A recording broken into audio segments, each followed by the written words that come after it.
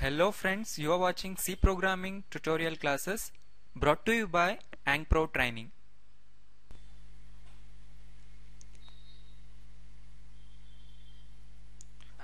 And topics for this class are 2D array, structure, declaration and initialization of 2D array, and some example programs as we always discuss. Right, in the last class we have learned so much about the array, how we declare it, how we initialize it, and how we can implement the array in C programming by making use of for loops. Right, so in this class we will be learning the two-dimensional array. So it is same as array, but here you can have a more number of values arranged in rows and columns. Two-dimensional array has two indexes, whereas a normal array, a single dimensional array, has one index. In the last class, if you remember, we stored 10 integer numbers, right, in the variable called marks of 10 size. So that's a single index. 10 is an index. It represents the size of the memory. It represents the size of the variable, and the index also. You can call it as index. So in two-dimensional array, we have two indexes. The two-dimensional array is represented in the form of rows and columns like a matrix. So if you are aware of the matrix, how the elements are arranged in a matrix, same way a two-dimensional array is going to have the elements. Two-dimensional, three-dimensional or other dimensional arrays are also known as multidimensional arrays. Right, if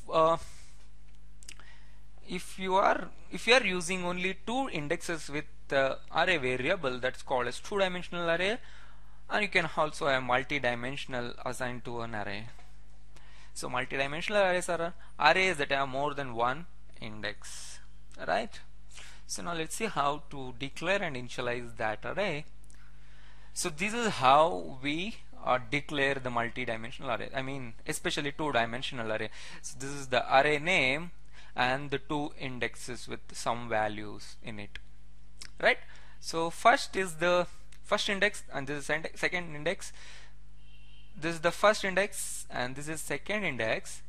The first index represents the number of rows as we normally do with the matrix, and this the number of columns, right? So there are two rows and two columns. It is a perfect square matrix. If you want to assign the numbers, assign the variables at the beginning of the declaration, if you want to initialize, so initialize in this way: matrix 2 of 2, which means which are going to have two rows and two columns. 2 into 2 gives you 4, so you can have 4 elements stored in it. So it starts from putting the elements in the first row. Okay, it starts from the first row and it goes down the rows.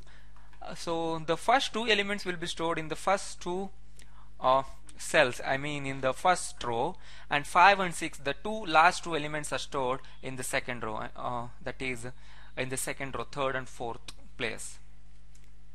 So let's look at how the memory of 2D array looks like. If our declaration is this matrix consisting of 2 into 2 dimensional, this is the structure we can store the elements in. So this place is for 0th row and 0th column. So this is 0th row, right?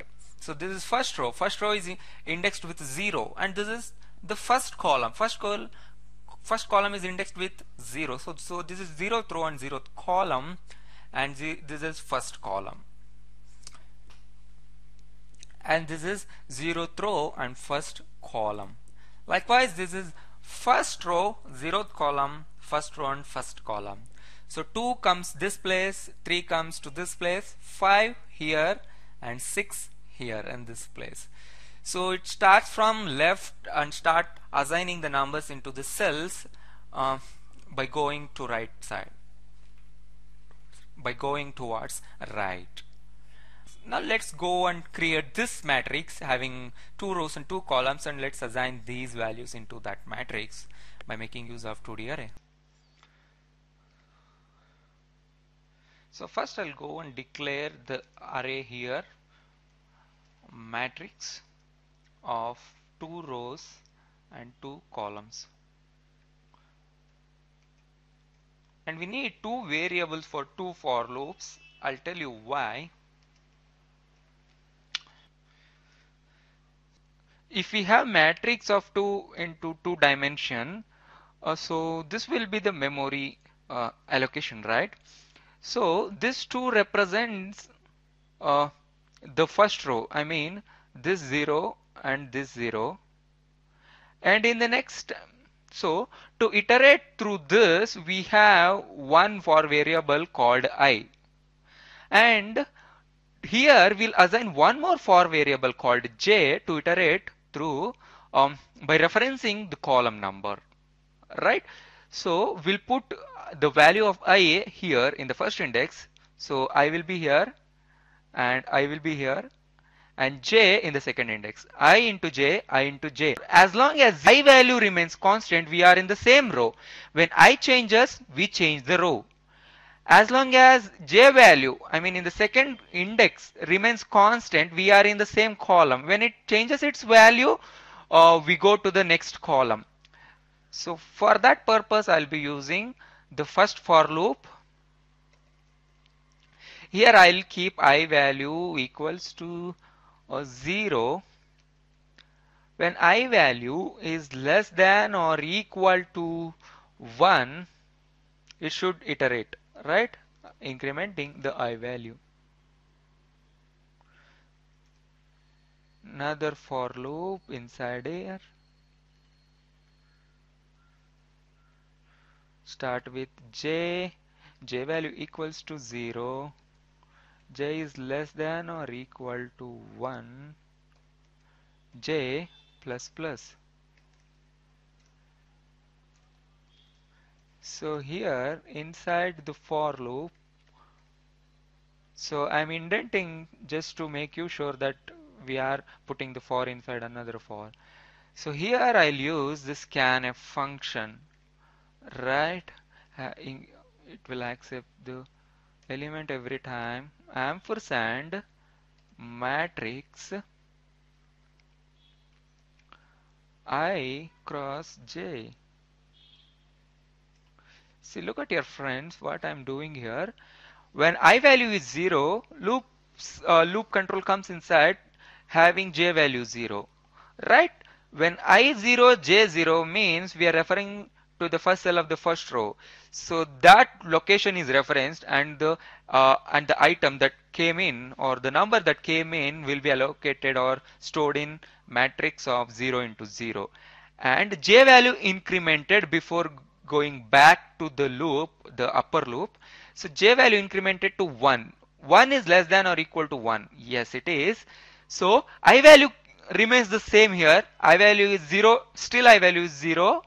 J value is 1. That means we are referencing to the 0 and first matrix of 0 and 1 location. That is the second location of the first row. So that will be allocated. Whenever j changes to 2, it goes back to the upper loop, changing I value to 1. When I is 1, j remains 0 because j initializes its value again from 0. At that time, I is 1, j is 0. That means we are in the second row, right? So this happens every time. So I'll just copy this and I'll paste it below here, right? So here I'll tell, so this is for printing the matrix. Matrix elements are, right, instead of scanf I'll use the printf. So here I'll put the /t character, so to have more space between the elements, and here after one row gets over I'll have the /n character because it has to move to the next line, right? and here we should not have this ampersand. So the iteration happens same here. When I value 0, j value 0, matrix 0 of 0 is referenced. When j gets 1, 0, 1 referenced, and when j is 2, it goes back to this loop here. I incremented to 1. Okay. So when I is 1, j still is 0 because j starts its value from 0. So when I is 1, j is 0, 1, 0, that means first place in the second row, 1, 0, and then 1, 1. When it is 1, 2, it goes back here. When it is 2, it gets back out of the loop. It's get out of the loop. So let's run this program. Enter the matrix element. Yes, 2, 3, 5, and 6. So matrix elements are 2, 3, 5, 6. That's we have got, right?